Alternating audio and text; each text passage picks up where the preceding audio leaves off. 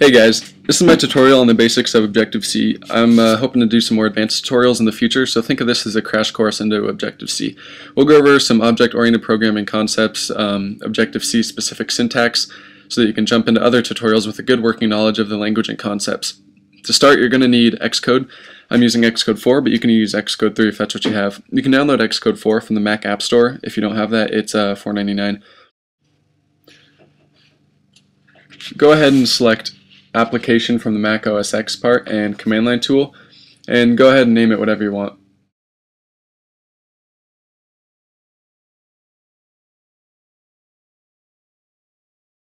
Now look over in your file pane and select main.m. This is where we'll be writing the first part of our code. Because this is a command line application, all of our output will be text, but this can easily translate into games and applications for the iOS or OS X. Xcode builds the beginning of our program for us. You can see the main function, which is where everything gets executed in a command line tool. It returns an integer value as 2 arguments, which we won't be using, and you can go ahead and remove the message to create the NS auto release pool. That's for memory management, and we'll go into that later. And you can delete the message to release the pool as well. Go ahead and press Command R to run the program. Hopefully everything worked. Now let's talk about classes. A class is a classification of an object. So what exactly is an object? Well, an object is just a data structure, and to a computer, basically everything is a data structure. Think of a person. A person has an age, a weight, and a favorite food. And every time we make a person, they will have all those attributes. Using a structure like this can make our programming life simpler, which is what object-oriented programming is all about. Now we need to implement our person into our program. Press Command-N to make a new file. Now select Objective-C class and press Next. We'll talk about subclasses later, so just make it a subclass of NSObject for now. Name it person.m. Xcode will automatically make person.h for you as well. It's custom to start your class names with a capital letter. This makes your code more readable for yourself and others. You'll notice that Xcode generated some stuff for us already again. That's okay, you can leave it there. The only thing we're going to remove is the @ private. Go ahead and get rid of that. We want our instance variables to be public so that any object of any class can access them. Here we'll create our instance variables. Instance variables are just variables that are created when you create an instance of that class, and an instance is just a fancy word for one object. We'll be making an instance of the person class, which could also be called a person object. So inside the interface within the person.h file, we can put our instance variables. Now we talked about every person having an age, a weight, and a favorite food. We'll create those instance variables like this. Now you might be wondering what the asterisk is next to NS string. That just means that that's a pointer. That's a semi-advanced topic that we'll talk about later. These 3 variables are an integer, a float, and an NS string, as you can see. NS string stands for next step string. A lot of Apple technology contains roots from next step, so you'll see class names prefixed with NS quite often. Now we also need to make these variables properties of the class. This helps the compiler know how to create the setter and getter methods when we synthesize these, and I'll explain this later. Just go ahead and write property, and then assign in parentheses so that it knows to assign, and then just write what the variable is.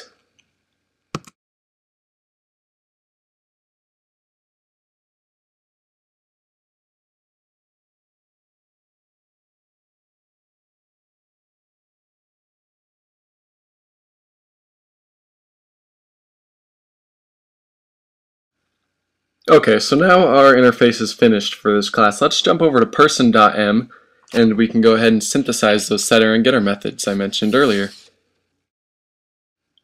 For this, you just write @synthesize, and then you can just name all the variables at once rather than having to write out what type they are before each one.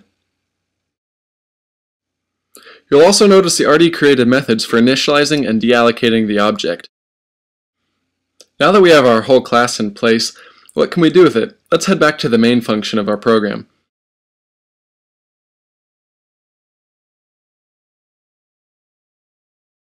To actually create an instance of the person class in our code, you need to declare the variable, allocate some memory, and then initialize the class, which you can do with this code. Now, this may seem a little confusing. What's happening is you're sending the allocate message, denoted by alloc, to the person class, which will return an actual instance of that object, and then you're initializing it. So you're just nesting two different messages into one line of code. You might notice the red exclamation point that pops up. All that is saying is that it doesn't know what a person is yet. We need to import the header file of our person class, and this way our code knows where to look when it comes across a reference to the person class.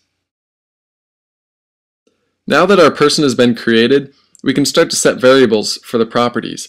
You can do so by typing ian.age equals an age, say 17, ian.weight equals 165.5 or whatever, and ian.favoritefood equals chocolate pie. The @ sign in front of the string just tells the compiler that it is an NS string.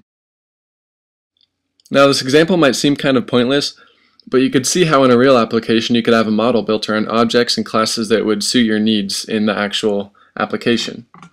So let's go ahead and log out these variables to make sure it's working.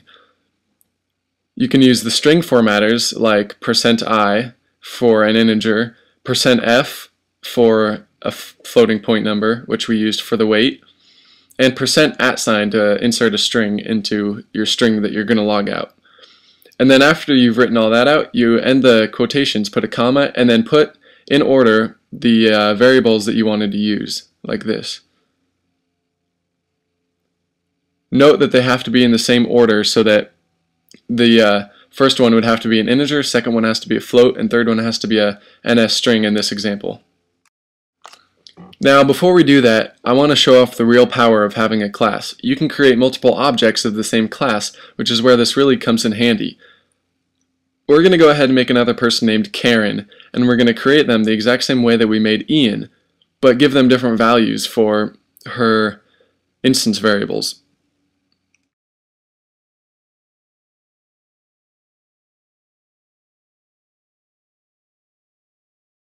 Now pressing Command R again, you can see that we have successfully logged out those variables.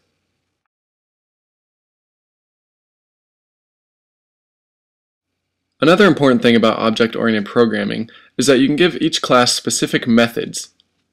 Methods are how you get your objects to do things, and we're going to build a method in the person.m file.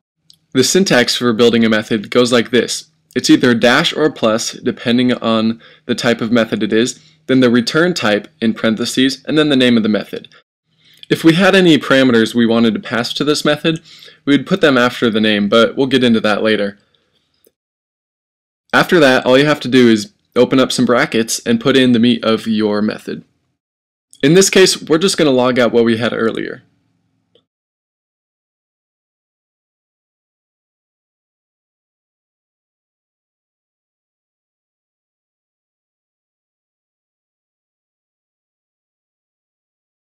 Now that that's in place, we need to go back to our person.h file, or the header file, and put the method signature in here. Method signature is basically the top line of your method.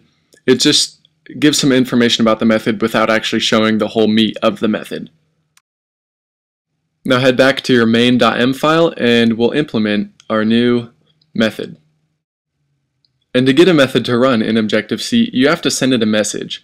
The syntax for sending a message is opening a bracket, then the name of the object, and then the name of the method that you want to run. We'll do this for Ian and Karen. Notice that we aren't duplicating as much code as we had in the previous example. Now by pressing Run at the top or Command R, our program should run and it should log out our variables. Knowing the Objective-C language and concepts is vital to OSX and iOS programming. All of the frameworks that you will come across use these ideas for everything. It's important to get down so that my later tutorials will make more sense and you can start to figure it all out. It's pretty overwhelming at first, but you can get some books and good tutorials and it'll start to make sense soon enough. So we've talked about how to create a class, create an object of that class, and how classes will help you in your iOS and OSX programming adventures. I beg you guys to like or dislike this video. If you didn't like it, please dislike it and let me know why. That's just going to help me get better at what I'm doing, and I can start putting out better content. Hopefully there'll be more of these, no promises, but anyways, nonetheless, I hope you guys have a great day, my dear friends.